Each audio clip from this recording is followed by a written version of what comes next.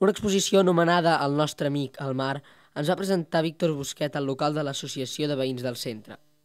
En aquesta exposició es van poder veure quadres centrats en la Costa Brava, des de Cadaqués fins Tossa de Mar, passant per altres pobles de la costa catalana com Calella de Palafrugell o l'Escala.